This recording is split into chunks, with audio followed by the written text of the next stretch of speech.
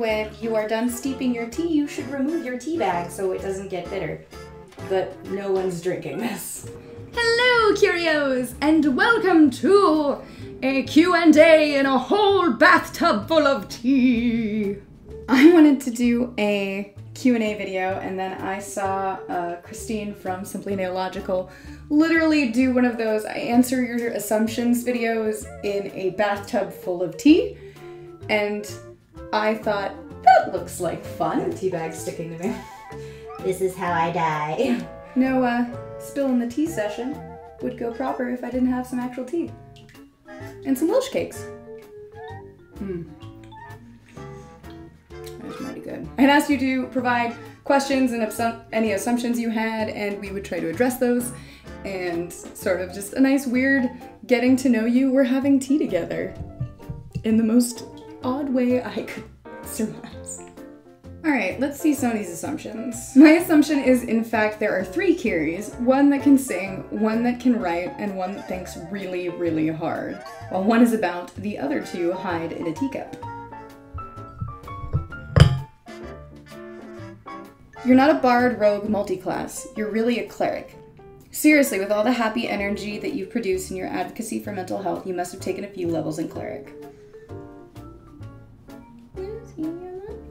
I like that. You know what? I will fully accept that. I've kind of hung up my rogue class and have really thrown stuff into support because I find that's a lot more useful than, you know, backstabbing people. Where's this analogy going? I don't know! Did you ever see the Curios Discord channel becoming the wonderful support community it has become? Honestly, for the Discord, yes. Because the reason I started a Discord is I wanted a hub for all of you to be able to hang out. Because I noticed what was going on my Twitter, what was going on in my video comments. Every time I streamed, the Twitch channel was just so full of love and support, and it was great. You'd sort of outgrown me in the best way, because I didn't need to be there. Like, the stream created a place for all of you to go and talk, but I didn't really need to be streaming, because you all would talk to each other on your own, and that's just so beautiful, and I love it, and I'm so glad that Discord worked out, because I was like, well, we'll do the forums, and I hadn't really known about Discord at the time, or maybe it wasn't that big, I don't know. I didn't trust it. Forums really wasn't working, and it felt very disconnected, and now we've got the Discord, and you have all just blossomed, and it just, my heart, you don't even know. Assumption. You're actually from the Summerlands. You were a gift to your family for favors done for the Fae, but you're not a changeling. You'll never die. You'll just go home one day, and we'll make a deal to take Angelique with you. Do you have a specific sexuality you identify as, or do you not care for labels? Also, beyond that, is there anything else you would like to share that you identify with? I sort of feel like when a lot of people say, I don't like labels, they're usually coming from a place of privilege. Like, I have had a lot of heterosexual people usually say, like, well, why do you need all those labels? Because that's how I communicate who I am. Maybe not everything fully fits, but it's not really about a label so much as it is, I need language to explain who I am to you. Because we need words. Like, for the longest time I remember not even knowing what bisexual was until about, oh gosh, no one was really using it until maybe my high school. Like, it just wasn't a really thing anyone really talked about around us. So it was like this foreign concept, and for a while I was like, yes, that. As I began to learn more about sexuality as a spectrum, I personally prefer the term pan over bi, because while I do believe bisexual can mean the same thing as pan, there are a lot of people, unfortunately, even in the LGBTQ community, who are very exclusionary and have not necessarily jumped on the gender fluidity train of fully supporting trans or non-binary. We, unfortunately, have the same problems as everybody else. Everyone is as inclusive as we want them to be. It's a safer place usually, but you will still run into, say, TERFs, trans exclusionary feminists, who do even exist in the lesbian community. Every community has their issues, and LGBTQ is not exempt from that, to be completely honest. So because there is so much issue around binary contextually. I prefer pan to bi, but I will identify as bi to someone who may not understand what I mean when I say pan. With the language that we currently have, is I am a pan-romantic demisexual, which essentially means I can have romantic feelings for anyone regardless of their gender, but my sexual attraction is dependent upon a close connection. So that I'm not a person who can do like, wah, let's go and have a good time. It's not for me. It just doesn't work. Nothing gets going. Let's see, I also identify with, I say paganism because it's sort of an umbrella term. You've possibly seen my altar in past videos. I use witchcraft as a practice. I focus my attentions more on the energies of the earth around us, spirits, and that sort of thing more than I do a specific pantheon. The whole point with magic in this sense, and also actually in the fictional sense in my opinion, but it's all about intent. It's a matter of intent and sending purposeful energy in a direction. And that's kind of really what I feel like most religion is. If people are really interested, I will get into that big thing, but I'm sure most people didn't really tune into this Q&A for me to talk about my spiritual beliefs. I don't think I can even really call it religious beliefs. Ooh, crumb in my bath. This bath is officially crummy. By that I mean it has literal crumbs in it. It's actually still quite lovely. You can see how red my face is getting because I'm really sweating. This is great, actually. No assumptions here. So where do you get your creative ideas from? Writing and poetry ideas. Your LARP character. Where do you go to get inspired? Okay, so I'm sure everyone's heard me talk about curiosity until I turn blue. Or you turn blue. We all turn blue. With your curiosity is to yes and a bunch of stuff. You have to absorb other things to... It's very odd. It's like you almost have to consume stories in order to create them. Like if you started looking at stories and art like calories, you know, you have a certain amount of calories per day that you need to just function as a living being. Sort of feel like stories and art work that way. You have to consume a certain amount of art if you're going to create art. It's a weird comparison, but that's the best way I can put it. Carry around a little notebook to write down weird little ideas, even if you're like, that's freaking going nowhere. Who knows, maybe you will find a place for it like 2 years down the road and you go, oh, that's what that's for! Because your brain is always trying to make connections to patterns. That's just how our brains work. Assumption. You've transcended good and evil, and your true alignment is chaotic.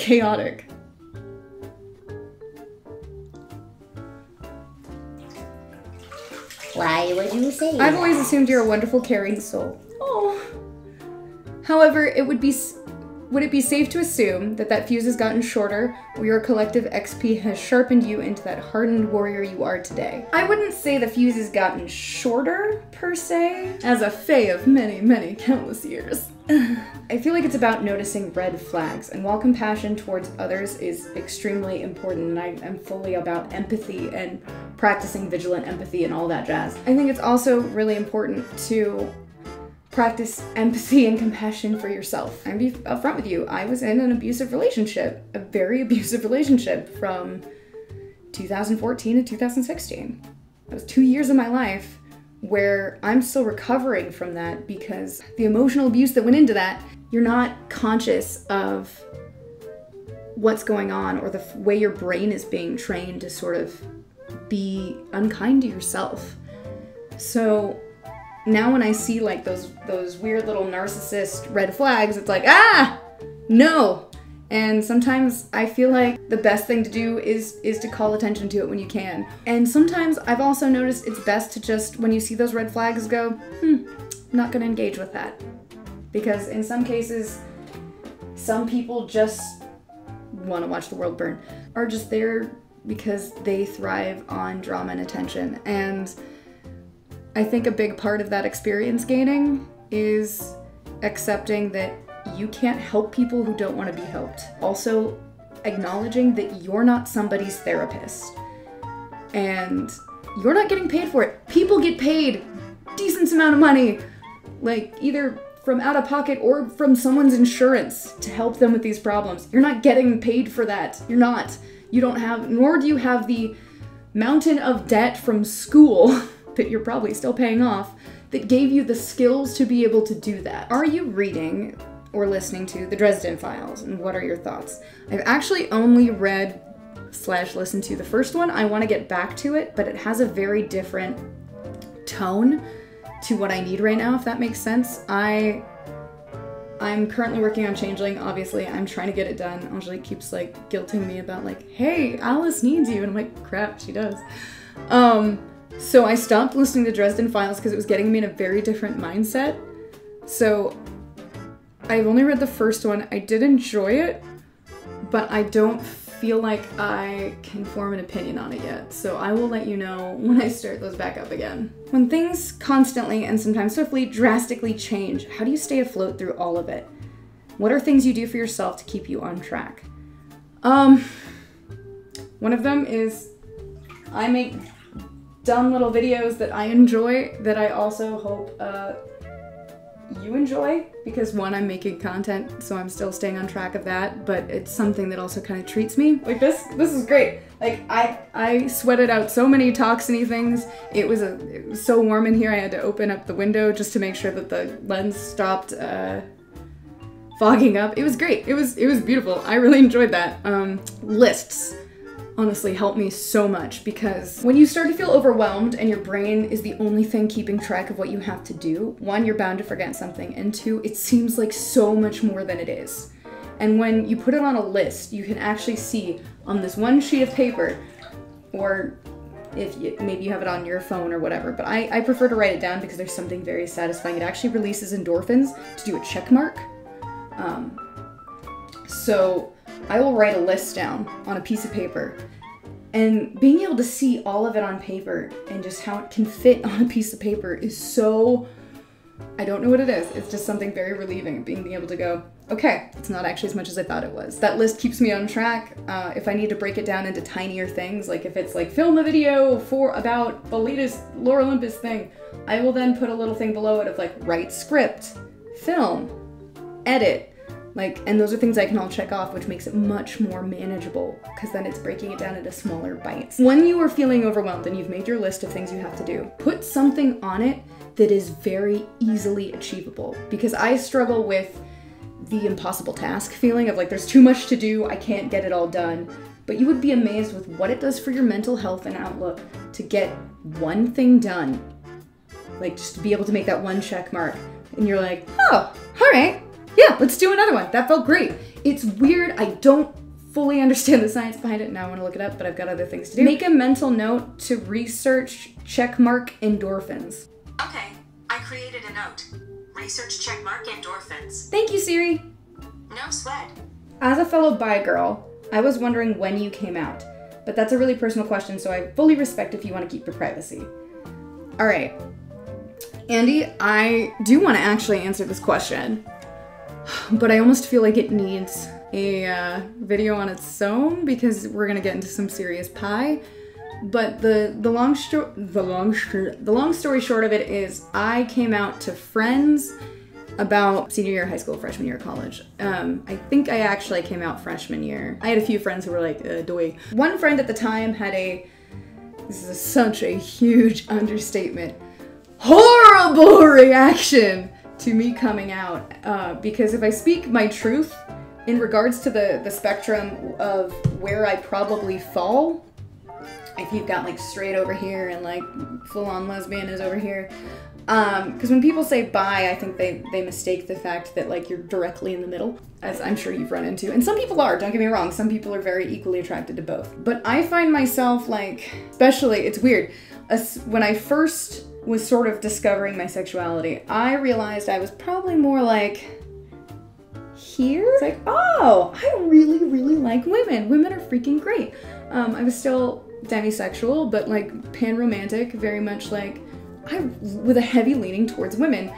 And then I had this very, very bad experience with my friend at the time, and I'll go into her reaction probably in a later video. It's one of those things that I've avoided talking about because she's the poster child of what not to do, and then I never really spoke about it with my parents ever. But I was pretty open online about it. I just never sat down at that conversation and had it with my parents until last July. My parents were in town for the 4th of July, And my dad is going through, he's got frontal temporal dementia. So I wasn't entirely sure this is a conversation that I could have with him, to be honest. And my mom has since kind of been like, I think it'd probably confuse him. I took my mom out. We went shopping for shoes and stuff, and it was hot as heck. And we stopped at a Starbucks, and I was like, I want to talk to you about something. And I came out to her because as you know, I'd met someone, and she makes me so happy. I'd kind of known, like, no, this is the one. Like, I wanted to talk to my mom about it because I was like, I need to come out because I just knew. So I had a really hard time saying it, and my mom, bless her, because she's not stupid, was very gentle. She's like, just say it, you know, like, probably won't be as bad as you think it is. And I didn't want to explain pan, so I was like, I'm bisexual. So I told her, and she's like, okay, well, I don't know entirely. Does that mean, like, you like women? Does that mean you like more than one person? And I was like, oh, it means I'm attracted to both, and I actually, the reason I wanted to talk to you is because I met someone, and I think I want to, they might be the one. She's really amazing. I told her about Angelique, and I asked, do you want to meet her? And she came out and met my family at dinner, and it was really nice. And then this past Christmas, I got to bring her with me. So that was really great. Yeah. And I know, Grace, I saw that you asked how we met, and I want to do a separate video for that as well. So don't think I've forgotten. It just seems like it shouldn't be given in the tea land. But I wanted to thank everybody for watching. Don't forget to like, share, and subscribe. My battery is dying, so I'm racing against time. I love you so much, Curios, and I will talk to you later. Please stay curious. Oh, and if you have any questions for the next time, leave them in the comments below.